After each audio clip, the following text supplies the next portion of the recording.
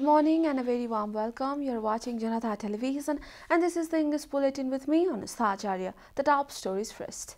Parliamentary Committee begins probe into allegations against Janata Sharma. Committee seeks CCTV footage along with relevant documents. Citizenship Bill presented in Parliament again. Opposition parties voice concern for scrapping the old bill. Central Bank's governor dragged into controversy again. MP requests the governor's political affiliation. Protesters storm Sri Lankan Prime Minister's office after President flees. Protesters defy tear gas, water cannon and a state of emergency. And Nepal victorious against Scotland. Visitors Nepal created history by defeating the home side Scotland by 5 wickets.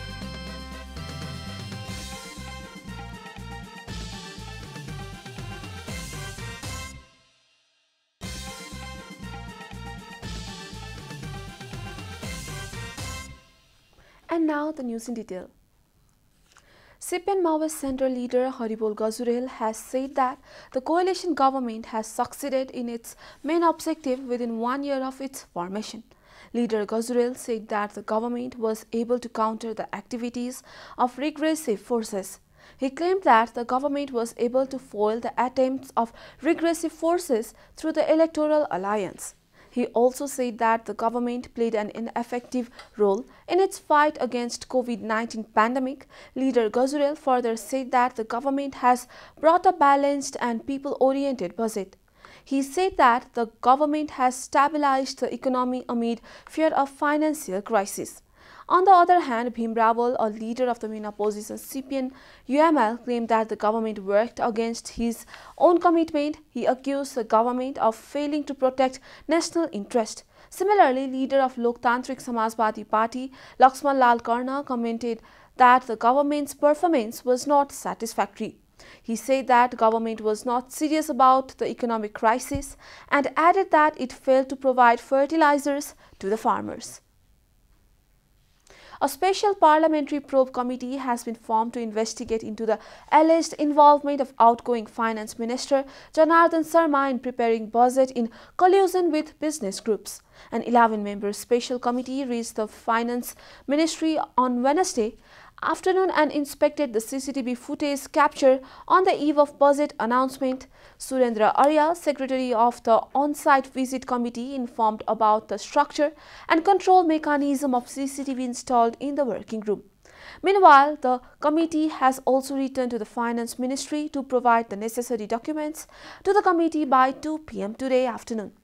Earlier, the ministry had made an irresponsible remark to the Secretary of Consumer Welfare Protection Forum, Jayaprasad Paudel, that the CCTV footage cannot be retrieved after 13 days.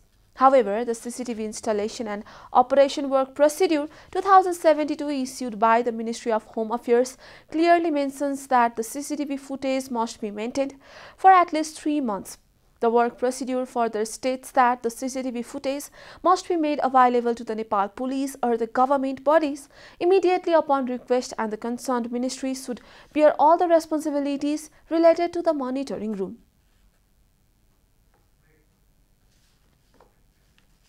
Time for a short break here at Janata Bulletin. Stay tuned for other national news.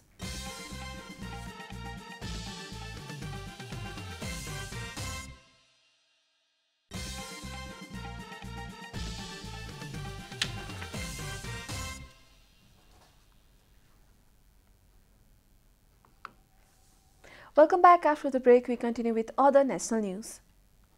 The government has presented the bill related to citizenship in the House of Representatives. Minister for Home Affairs Balkrishna Kant presented the Nepal Citizenship Bill 2079 BS First Amendment in Parliament yesterday. Minister Kant presented the new bill after the two-third majority of Parliament disapproved the protest notice registered by opposition parties. During the House meeting, CPN-UML's Bhim Rawal said that introducing a new bill related to citizenship by scrapping the old one was humiliating to the Parliamentary State Affairs Committee. According to him, the old bill was deliberated in the State Affairs Committee for nearly 3 years and a report to this was also submitted. Another parliamentarian, Sher Bahadur Tamang, also disapproved the new bill, stating that the new bill was against the spirit of provision of issuing citizenship identity card through mother and father with distinct gender identity.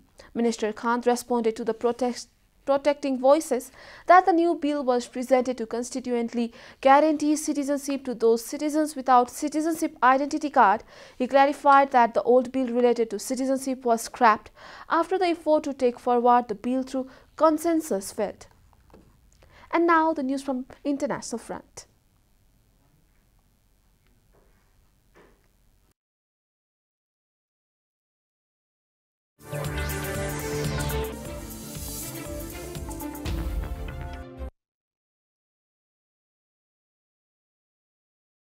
Demanded probe into the political affiliation of Nepal Rashtra Bank's governor Mahaprasad Adhikari. A report. A lawmaker has demanded investigation against Nepal Rashtra Bank's governor Mahaprasad Adhikari during the House of Representatives meeting yesterday after it came to light that Adhikari is a member of the CPN-UML's Economic and Planning Department. Speaking at the lower house meeting, CPN Maoist Center lawmaker Rekha Sharma argued that Adhikari's appointment is against the provision that an individual associated with any party should not be appointed the governor of the central bank. Sharma argued that the governor's appointment is in contravention with the existing laws as well as the Bank's Act and regulation. She has demanded an investigation in this connection and action against both sides, the side making the appointment and the side who got appointed. Adhikari was appointed as the governor of Nepal Rashtra Bank by the erstwhile government led by KP Sharma Oli.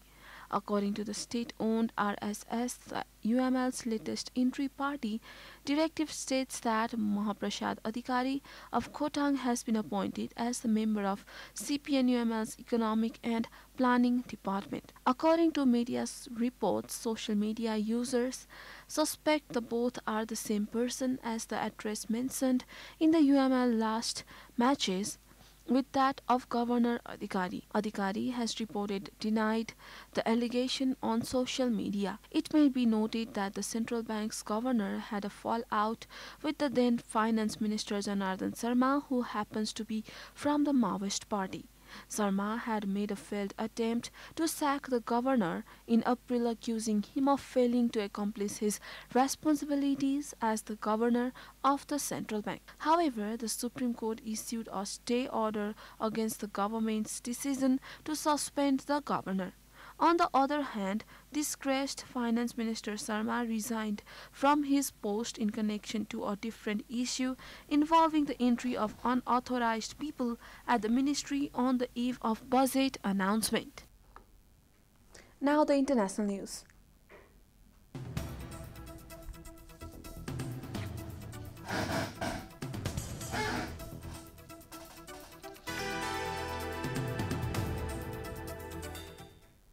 Protesters in Sri Lanka defied tear gas, water cannon and a state of emergency to storm the Prime Minister's office after the country's embattled president fled overseas, with the crowd demanding both men step down in the face of an economic crisis. In a televised statement on Wednesday, Prime Minister said that he instructed the military and police to do what is necessary to restore order, but armed security personnel stood by on the grounds of his office as protesters, some holding national flags, smiled and took pictures. Other demonstrators at one point broke into state television studios as the country's month-long political and economic crisis appeared to be moving forward a climax. President Gotabaya Rajapaksa, 73, promised at the weekend to resign on Wednesday after escaping his own official residence in Colombo just before tens of thousands of protesters overran it. You are watching Janata Bulletin, and now the latest from the world of sports.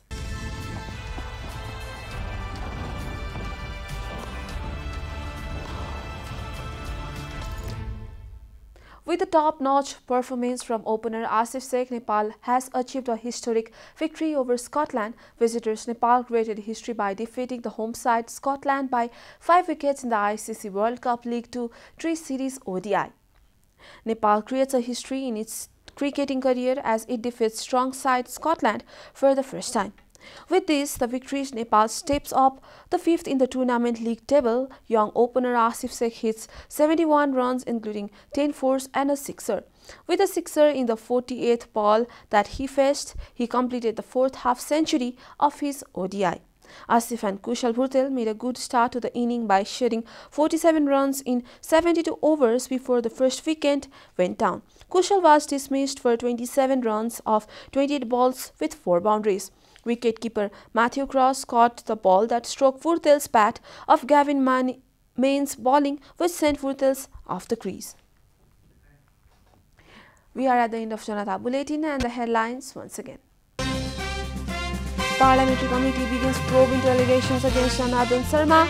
Committee seeks TV footage along with relevant documents. Citizenship bill presented in Parliament again. Opposition parties voice concern for scrapping the old bill. Central Bank's governor dragged into controversy again. MP questions the governor's political affiliation. Protesters from Sri Lankan Prime Minister's office after President flees. Protesters defy tear gas, water cannon and a state of emergency. And Nepal victorious against Scotland. Visitors Nepal created history by defeating the home side Scotland by 5 wickets.